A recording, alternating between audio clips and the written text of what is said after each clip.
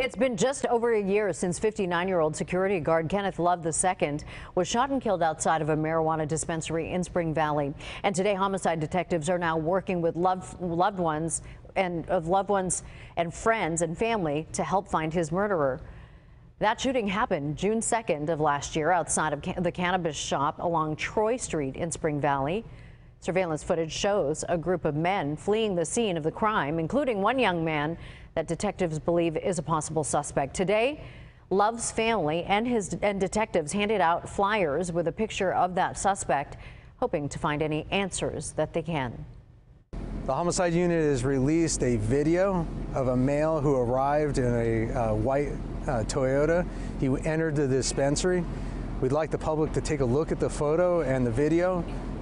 Somebody out there knows who he is, and my detectives would love to talk to him. And Love's family is offering a $3,000 reward, with Crime Stoppers offering an additional $1,000 for information leading to an arrest in this case.